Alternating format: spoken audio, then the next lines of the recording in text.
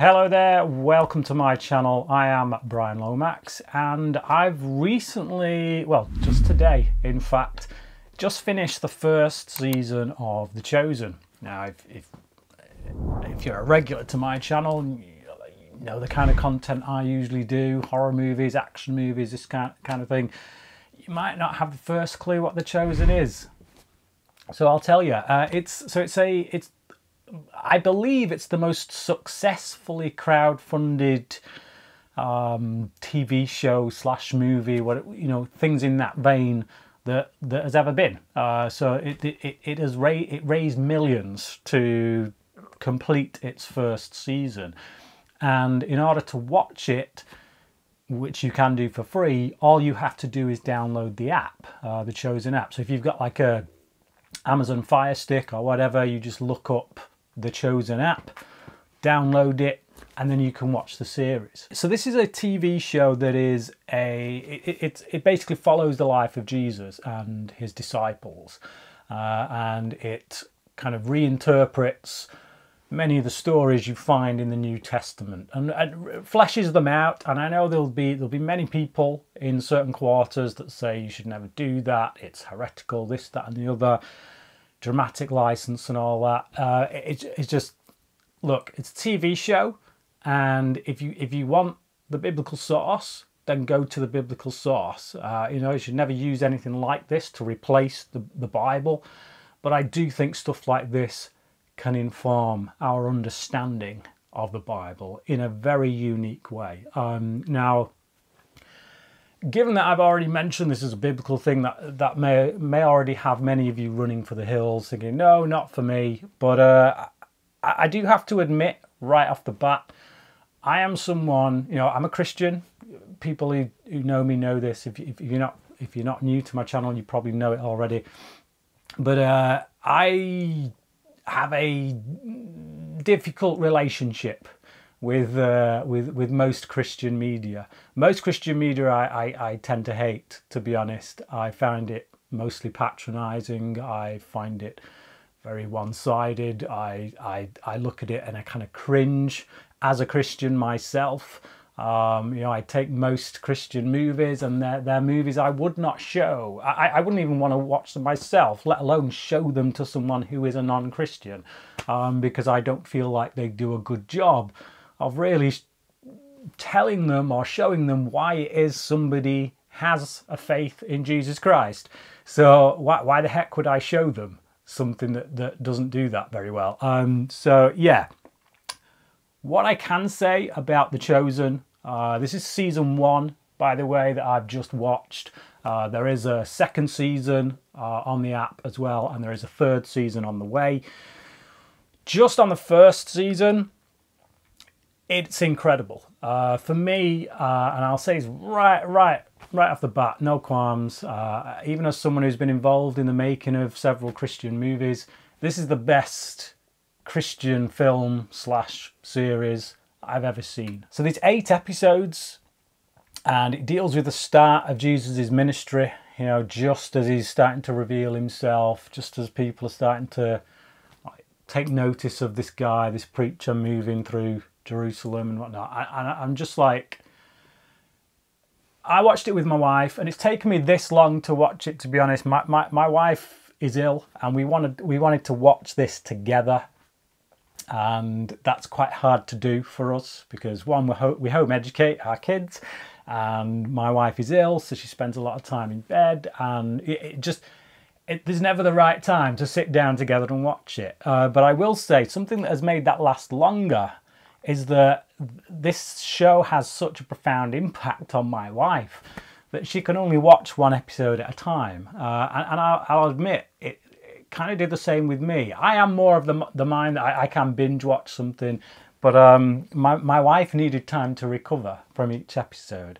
And I don't get quite as emotional, at least I certainly don't show it as much as my wife, but I have to say, certainly like the first 5 episodes of this, I just remember getting to the end of each episode and thinking, dagnammit, there's not one of these episodes yet have I come out of and not ended up in tears. I just think it does an amazing job of putting you, and you can argue about the historical accuracy of these small details, this, that, and the other, but the important thing is the story and the characters and the relational stuff that's going on that really keys you into why anybody would believe in this man, Jesus Christ, who claimed to be the Son of God, and why that spawned a following that lasts even today throughout millions of people's lives, billions of people's lives.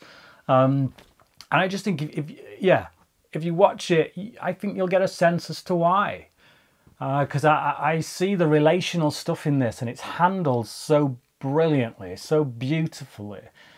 Stuff with Nicodemus, is this character called Nicodemus, who's a Pharisee, and obviously he comes from the religious elite who are very much about the law, and you see how Jesus impacts his life and how he's torn between that world and this new world that Jesus wants to bring. Eric Avari as Nicodemus is really great throughout this, it's got to be said. There's a particular scene towards the end of the season when him and Jesus have this sit-down conversation, and it's really touching, it's really moving, and what that leads to in the episode that comes after is even more moving, and it again had my wife in tears. It's just, he represents this character, which is all of us in many ways, who, you know, God reaches out to, and we just don't quite manage to extend our hand out and reach out, and it's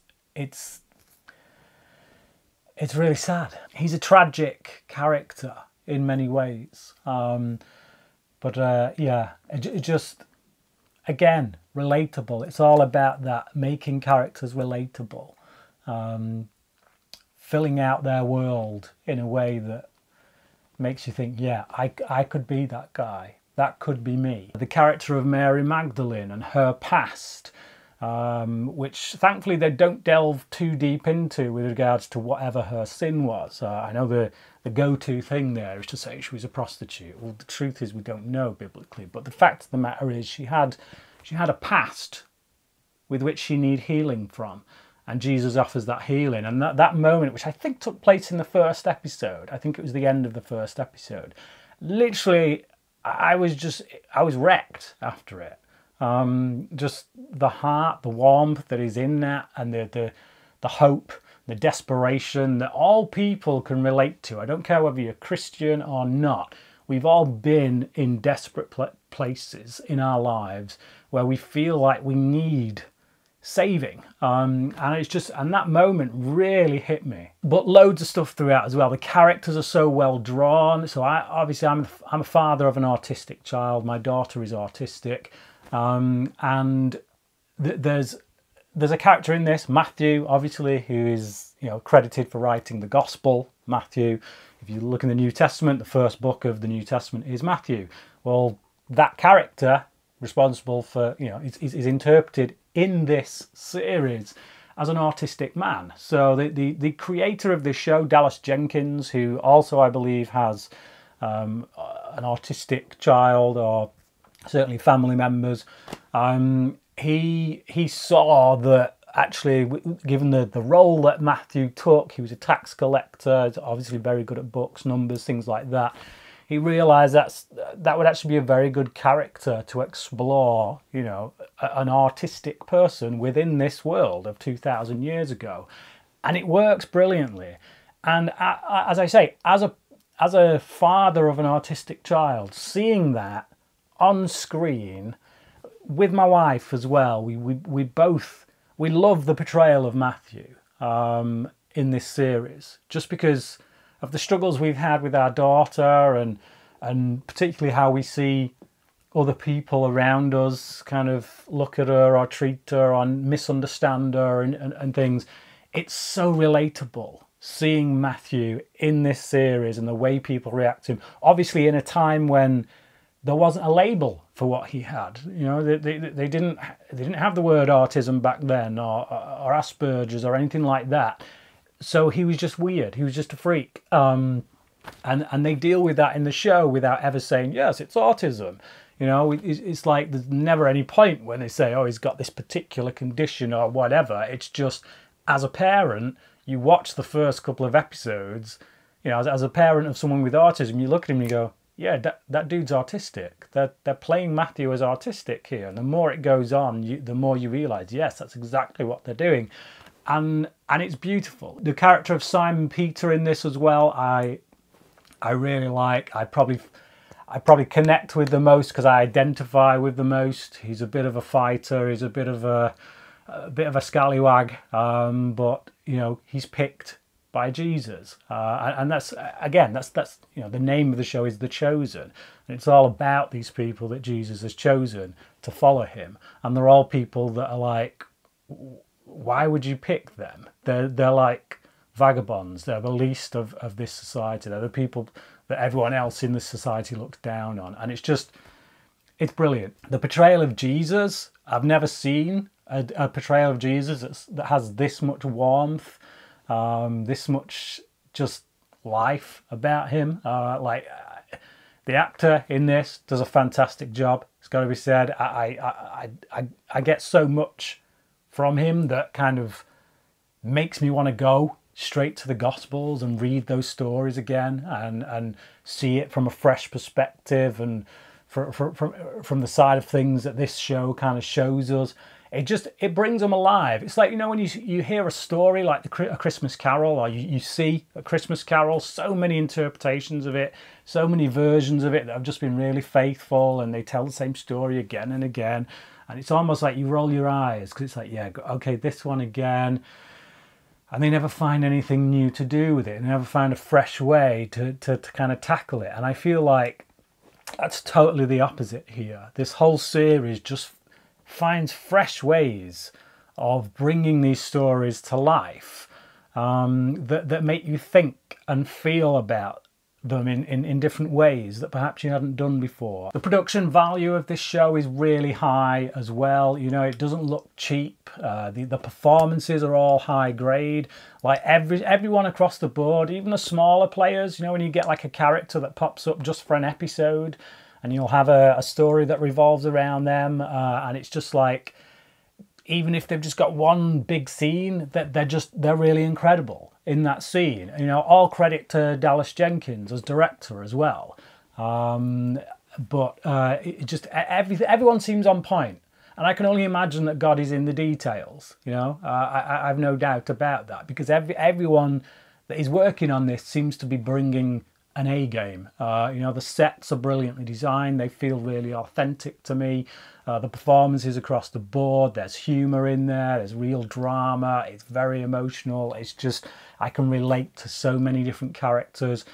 I feel immersed in this world that we read about so much of 2,000 years ago that just feels very distant, whereas this show really brings it home, makes me feel like I could live there. I think if you look at some Christian shows, some Christian movies, they can be guilty, it's one of the reasons I don't like them, they can be guilty of like looking down their nose at certain parts of society and whatnot, and making clear distinctions between who the good guys and bad guys are.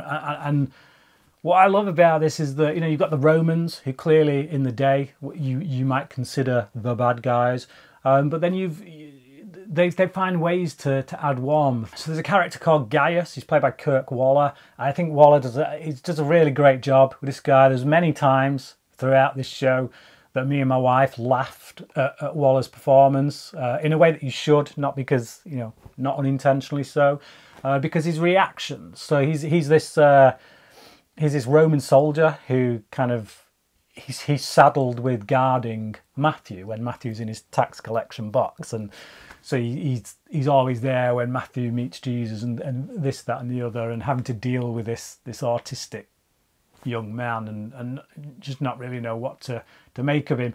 But he kind of warms to him over the course of the show of guarding him, and just his reactions to stuff, and having to have this very Roman kind of demeanor about him, about, you know, rules, regulations and discipline and all that lot, and yet still this warmth kind of creeps in many times that leads to some humorous moments and reactions from him. There's just loads of little things like that that just endear you to these characters that, again, are fully fleshed out. No one's ever just a two-dimensional character. While everyone else is out there watching season 4 of Stranger Things, my wife and I were sat at home watching The Chosen season 1, and I'm really glad that we did. I can't recommend it highly enough. I give it 5 stars. I can't wait to get to season 2. I will hopefully do a review for that once we've watched it.